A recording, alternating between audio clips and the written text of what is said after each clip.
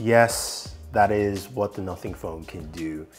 And I have to say though, for a device that started and a company that started last year, they've really taken the next step. Hi guys, Thunder E here, and welcome to my review, comparison, and total look at the Nothing Phone 2 versus the Galaxy S23 Ultra. And you're going, wait, Thunder E, why are we comparing the Nothing Phone 2 to a high-end device? Well, it's because Nothing is offering something that we used to cherish with the OnePlus devices back in the day, and I think Kyle Pei has done something here really impressive. Now, this device packs in a ton of features and is one that would be truly amazing, starting off with its price point. Starting at $599, yes, you heard that right, $599 all the way to $799. You've got a SKU from 128 gigabytes to 512, 8 gigabytes of RAM, powered by the Snapdragon 8 Plus Gen 1. That was a very good chipset last year, so don't let that fool you thinking it's not an 8 Gen 2. Okay, so why am I comparing this against the Galaxy S23 Ultra? Well, they're two very different devices in size and style. This is 6.7 inches. Galaxy, of course, is larger. The Galaxy also is priced higher at $1,199. You know the deal there. But let's look at the Nothing. The design-wise is very similar to the first Nothing phone. We didn't review it, but we did get it a little bit late. I do like that clear aesthetic look where you can see, almost like, the innards of the device. The curved glass on the edge is pretty nice. And of course, you've got the glyph lighting at the back. That's the first thing that just truly stands out on the device. It looks absolutely gorgeous and can be used as a flashlight as well. Now you've got two cameras at the back. They're both 50 megapixels, wide and ultra wide. And the front-facing camera is 32 megapixels. The display itself is truly impressive, but also the OS that runs on there, the Nothing OS 2, does so much more. You do have something that gives you this very minimalistic look, but also a lot of information and something very unique. Now, I do have a wallpaper here, Miles Morales. You guys have a link for you in the description. But there's so much more to what they've done with the OS and the widgets that I haven't seen from any Android device. So you've got widgets where you can customize the widgets to look and feel differently, or even put specific icons, so say like my games widget. You've got more functionality in the widgets where you can do more directly and also see more information, like the weather widget here, which is pretty nice, showing me wind speeds, air quality, all the fires from Canada, all that fun stuff. So there's really more into what this software can do. It pairs well with the Nothing Buds 2, which of course are really good in terms of audio quality. But what I do like about it is that it's just very simple and straight to the point. Okay, so let's get down to the heart of the matter with the cameras and comparisons. You've got two very different devices here, and I want to take a look at what those cameras bring to the table. The Nothing camera OS is very simple and straightforward. The Galaxy also is simple, but has a ton of features. So let's see what those cameras actually do side by side. So here's the front-facing camera of both devices. And yes, I'm recording at 1080-60 because the Nothing Phone 2 does 1080p-60 as its max resolution, which is a bit sad. And of course, we know the Galaxy goes all the way up to 4K 60 for the front-facing camera. But let's look at stabilization, color, balance, all that fun jazz, and let's see how it actually works.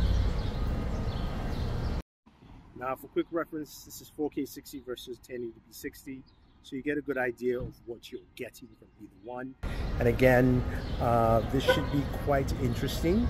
And let's move on to some images.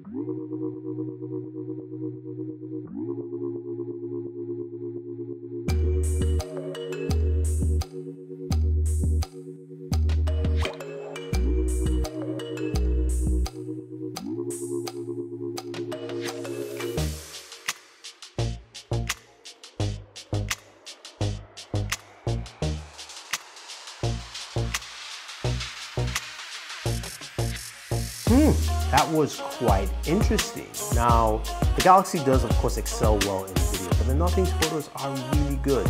I will mention, though, there's a lot of lens flare you saw on the Galaxy, and that's something that came about from the latest OS update. So, hey, that's what I got from the latest OS update. So take it as you will. But what do you guys think? Who actually won the photo battle here from both devices?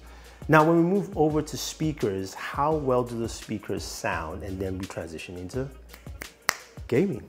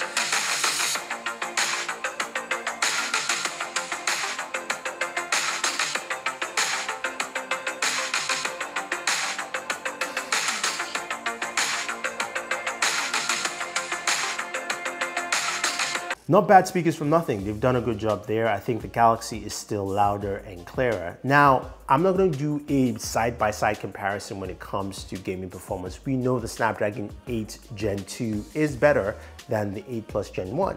But still, what does a Nothing Phone 2 do in terms of gaming? Playing Call of Duty Mobile, we can do the max settings and do 90 frames per second on there. And also you can clearly see it's got a gaming dashboard. It's born taking that, of course, from something we've seen on Pixel phones. And that is awesome to see that implementation there. That's something that Samsung doesn't have out of the box. You can download, but I like that Nothing has that, so I don't have to use an external benchmark tool.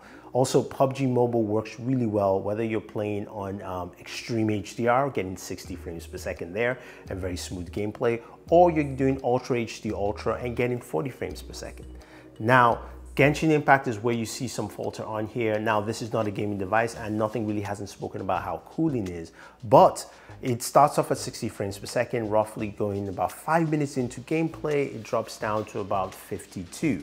And then it varied between 46 to 52 frames per second for duration of the gameplay period, roughly around 15 to 20 minutes. So you're getting that kind of performance there. Still good, better than other devices out there, and very solid overall. Now, in terms of temperatures, you're looking at some really good temperatures on this device. It doesn't really overheat as much. It does like 107 degrees, which is still fine, especially for any flagship Android device. And you also have some really good battery life. This is where the device really excels. The 4700 milliamp battery does a fantastic job, and the standby mode on this is truly impressive. Probably the best I have seen this year from any device, and even any device from last year. So when you're using this phone, battery life will be great and consistently solid for you. Now, the software adds a lot of features into this, but one thing I want to focus on is the glyphs. As you saw at the very beginning of this video, where you saw that composition of sound, you've got a glyph composer. You can compose different quick ringtones whichever way you want to. It's pretty easy to set up and record, and you can make whatever sounds you like. But the fact that you can use those glyphs anywhere you want, especially for notifications and specific notifications, so I can get glyphs for notifications directly for a chat group, or even for my Uber, or for any app that I pick and choose in there, that really works well. You can also use the glyph lighting for a volume indicator, as well as also your charging meter when you're charging your device. And then simple things like the timer as well. So there are a lot of new features that have been added to this to make this more robust, and not just some lighting effect that you have there, but something that you can actually use, especially the timer. Imagine if you're doing sets in the gym and you want something visual, but you don't want to have the clock going on. You can have a timer set, you place it down in front of you, and it basically counts down to whatever time you don't want. But it's 15 seconds, 30 seconds, that's pretty cool. So there are a lot of cool features on this device. Now, I have to say though, I have been really impressed with what they have done with the Nothing Phone 2. I think it is truly impressive. I like the features, and I have been just ecstatic about using this phone. It's been a while that I've gotten this excited about a candy bar phone. Usually it's foldables or something unique or different. This just gets straight to the point and works really well. Plus the price point is very exciting, meaning that you can buy something that is close to flagship, that has flagship features, including things like wireless charging, reverse wireless charging on there as well. So you have those features built in that you can definitely take full advantage of. So guys, what do you think about the Nothing Phone 2? Do you think it stacks up to a flagship like the Galaxy S23 Ultra? Or do you think it's close, but not close enough? Leave your thoughts down below, and don't forget to like, share, subscribe, and always enjoy your entertainment.